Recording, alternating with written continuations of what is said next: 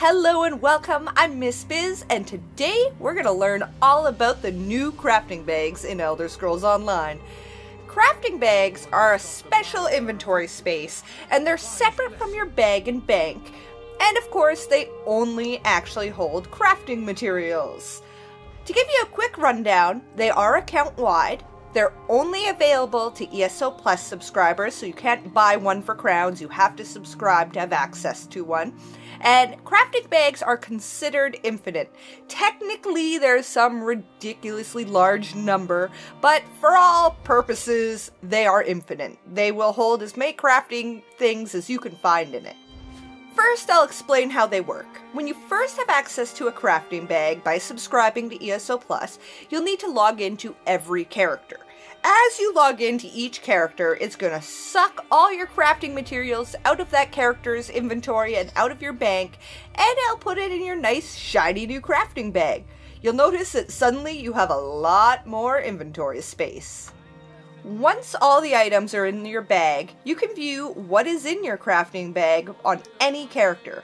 You just open up your normal inventory screen and click over on the crafting bag to see what you have stored.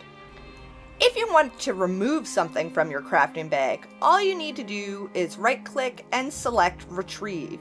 You only need to withdraw items if you want to mail, trade, or sell them. You also can only withdraw 200 at a time because that's actually the max stack size on your normal inventory space. But don't worry, if you want more than 200, you can just keep retrieving stacks and stacks. Oh, but it gets better. If you're looking to craft, there is absolutely no need to move items between characters or even withdraw them from your bag. Your crafting bag works like your bank. When you head to a crafting station, it doesn't matter if you have the items in your actual backpack or not, you can use all of them, just like when you're in the bank. Of course, I'm on a character that doesn't know much, so I have to take away have knowledge, but you'll see that all the items that are not taking up inventory space are available to actually be crafted with. Another really cool thing. Since the introduction of using some of your bait into provisioning recipes, that means all your bait is actually in your crafting bag.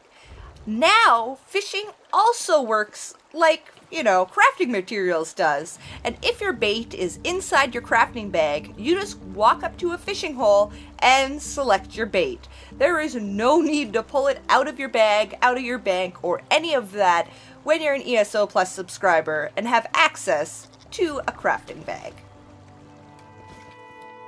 You will also notice that even when using the default game loot drop to show you what you just automatically retrieved, it will show you what items are going in your crafting bag by the little crafting bag symbol that shows up.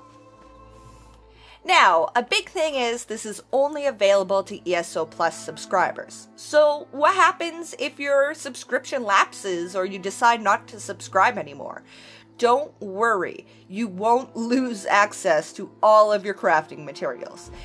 If you choose to cancel your ESO Plus subscription, or for some reason you can't pay it so it gets cancelled for a while, you still will be able to remove items from your crafting bag. All that will happen is that you will no longer be able to put items back in your crafting bag. See, here, because I am an ESO Plus subscriber, I can stow items I manually retrieved, put them back in my crafting bag. If you do not subscribe anymore, you will not have that option. You will be able to withdraw items, you won't be able to put anything in there. That includes the automatic putting things in there when you loot items. That won't work if you are no longer a subscriber. That's all there is to know about crafting bags. Thanks for watching. If you have any questions at all, be sure to leave a comment and I'll try to answer you as soon as possible. I'm Miss Bizz. Bye for now.